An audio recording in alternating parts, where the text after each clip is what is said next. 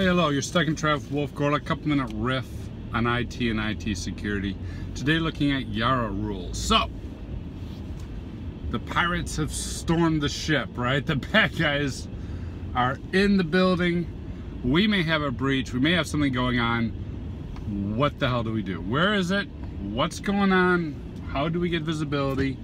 Specifically, when we're looking for either fast or slow spreading malware. We talked about MD5 hashing the other day, right? And the limitations therein. We can't just run MD5 hashes and everything. That's really broad stroke. But we can look for maybe specific strings or specific jump addresses or any number of things. You're like, but how do I do that? What do I run?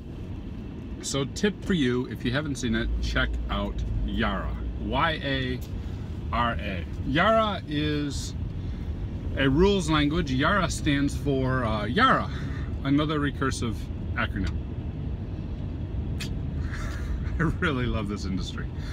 That's what YARA stands for, and what it is it's a very simple rule language where top one is the things you're looking for, right? Strings, jump addresses, hashes, certain parameters, those types of things. Things that we can say, okay, this is what the malware that I've got a sample of looks like. And the bottom portion of a YARA script is the condition. Okay, how many times do I see this? Where do I see it? What's it doing? Those types of things.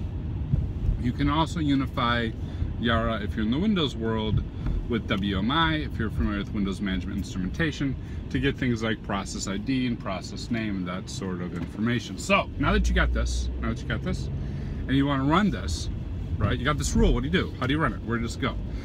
Many AV packages will allow you to run YARA on all your endpoints.